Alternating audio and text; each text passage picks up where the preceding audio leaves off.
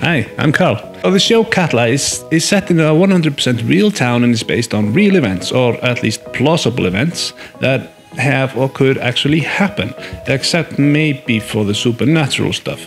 That's actually based on Icelandic folklore, and I think the show's creators, they have done an excellent job of bringing Icelandic folklore into a modern TV show.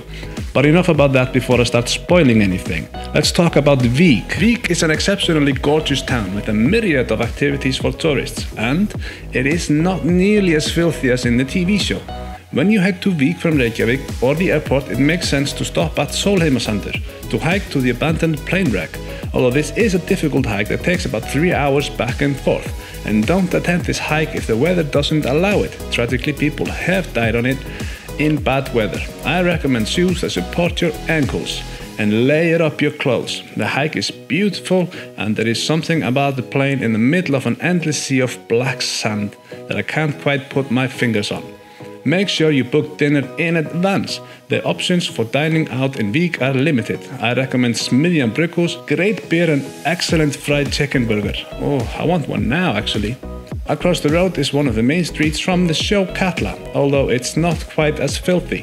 It is also the meeting point for the Vík zipline, which is absolutely something you must do.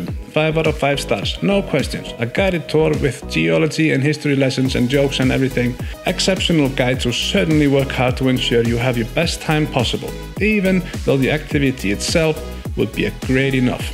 Make sure you visit Reynisfjara Beach. It's about 15-minute drive. It's an exceptionally beautiful beach known for its unique rock formations, black sands, and exceptionally high waves. But be careful, the waves are deadly. The sneaky waves, and yes, that's what they are called, have claimed a few lives over the years. If you go into the ocean, you are unlikely to get back due to the high currents. And that is what happened to that girl from the movie Ring in the end. You can go paragliding in the beautiful mountains if you dare. I don't. There is a volcano museum which everyone recommends, but somehow it's always closed when I get there. Make sure you take a walk on the beach during sunset to see the sunset behind the beautiful cliffs. Enjoy your trip!